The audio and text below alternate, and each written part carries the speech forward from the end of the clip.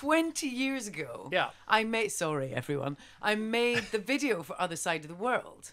And I'm in London, and he's in New York, and I'm in a black cab, and he's in a yellow cab. Who's he? The other side of the world. Who's the guy? So I never met the dude. 5 years later, I'm in a bar. Right. There's a guy to my right, and I'm like, I know him.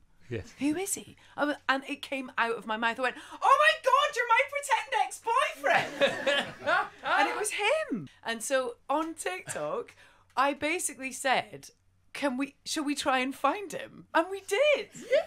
And so we then went live on Instagram and met this guy. He's called Josh, and he makes jeans in New York. Does he? Yeah. And he said he did know it was me, and he wanted to ask me out for a drink, but he didn't because I was with someone. I don't know who it was. When was this? This was when I met him in that bar. Right. Like 15 years ago. Oh my so gosh. I actually could have ended up dating the pretend ex-boyfriend. I'm in another exhausted just life. hearing about it.